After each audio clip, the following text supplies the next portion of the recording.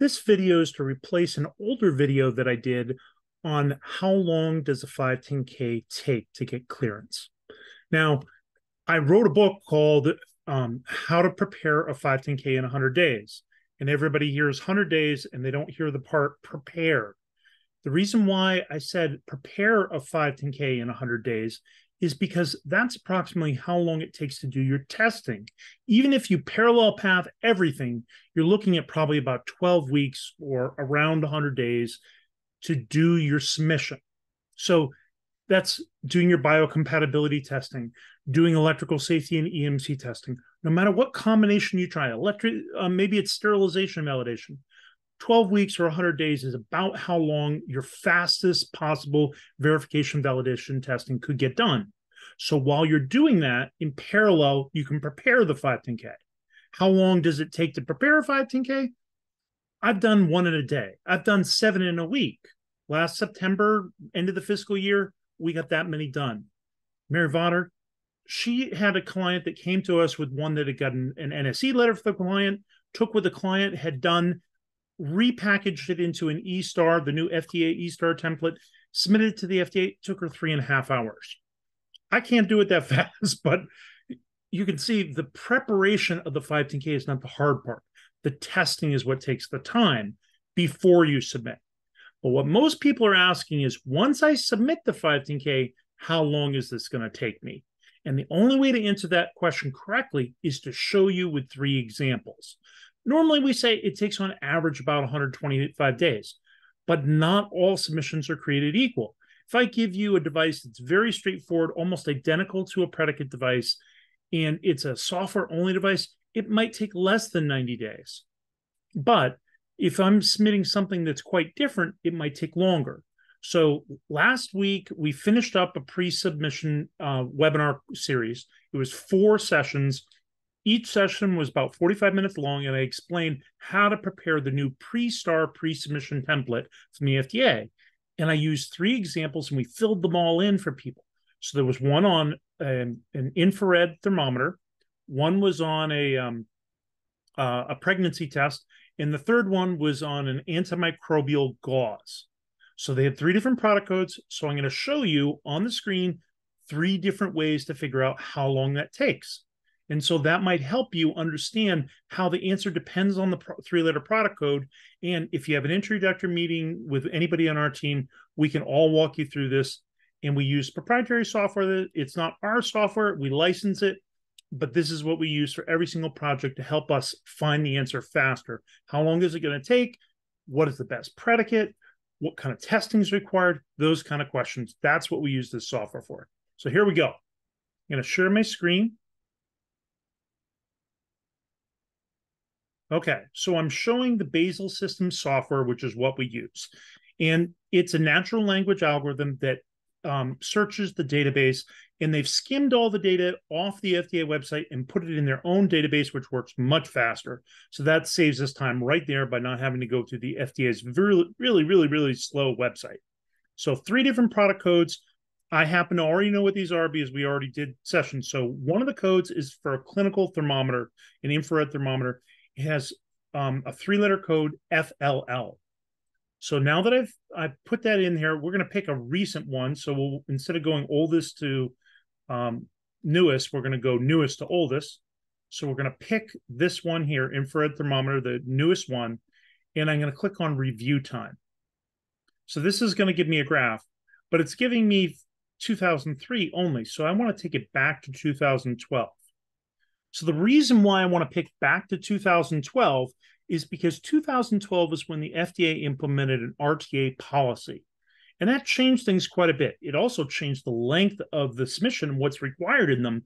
Before, it was somewhat vague, not vague anymore. They have a very specific checklist that they required. And as of October 1st of this year, everybody's going to have to use the new FDA E-Star template. So now everybody's going to be in the exact same format and content, and it's going to have an automatic checklist. So there's no pre-screening required. They have a technical review to make sure you answer the questions correctly, but it's much more streamlined and much more consistent now with this new FDA E-Star, and that's all we use.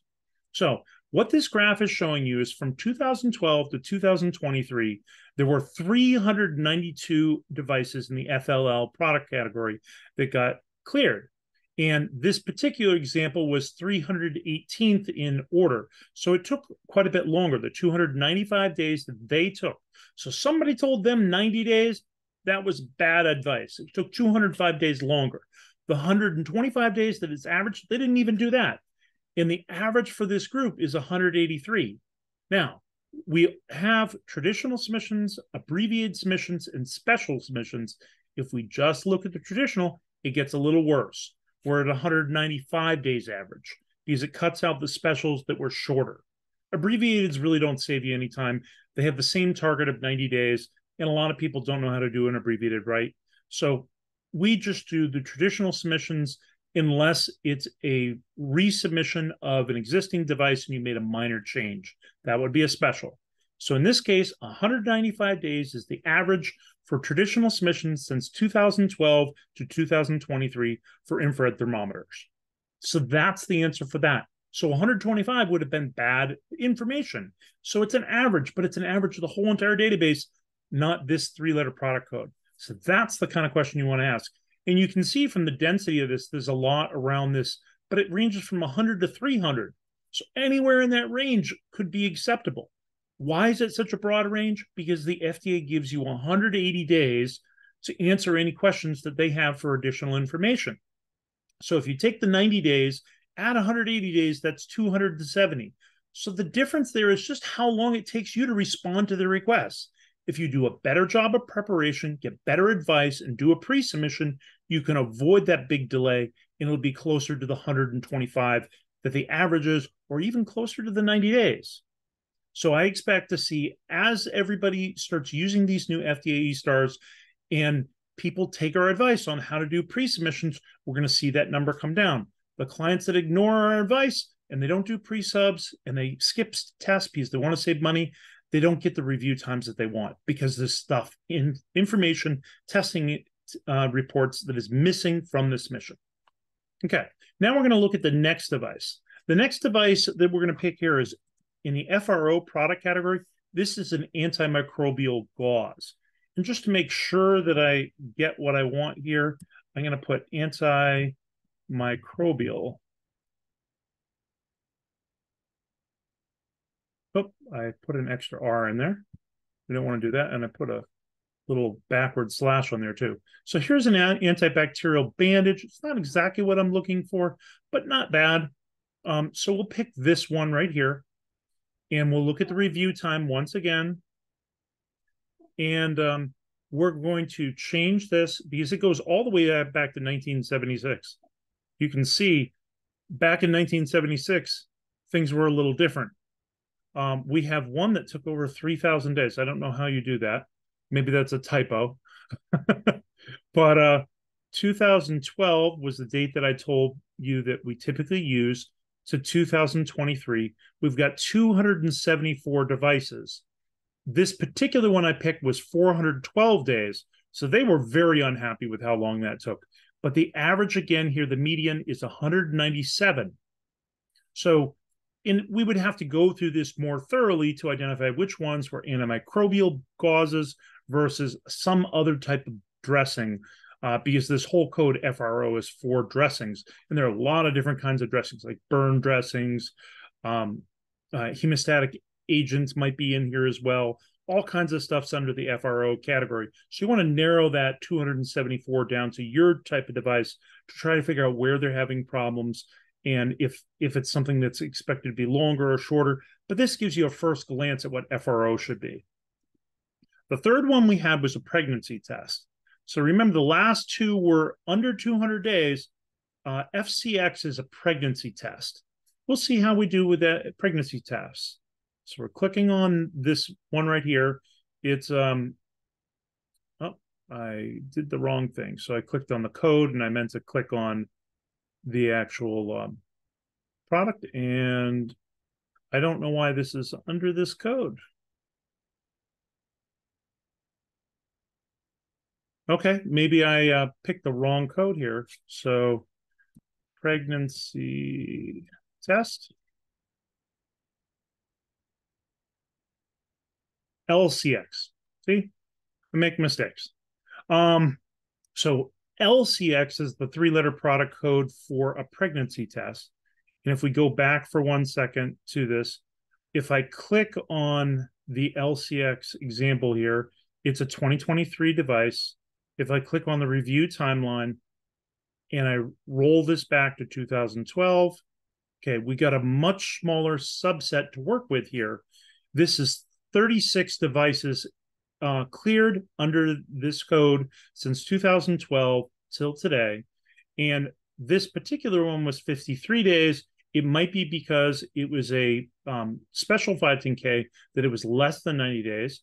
If it disappears when I click on traditional, we'll know that's the case. No, it didn't. So this might have been shorter review for some other reason. Might have been a very minor modification, but the FDA asked them to resubmit it, convert it over to a traditional submission. And so that might be part of the reason why it's a shorter delay, or they just did a really good job of organizing all their information. But I'd be willing to bet money they use their own device as a predicate. And then for the median for this category, it's 201 days. So this is, of the 3 examples we looked at, this is the longest. And this is generally what we see. We see IVD devices generally take longer, and there's a very important reason for that. It's because they have to provide clinical data.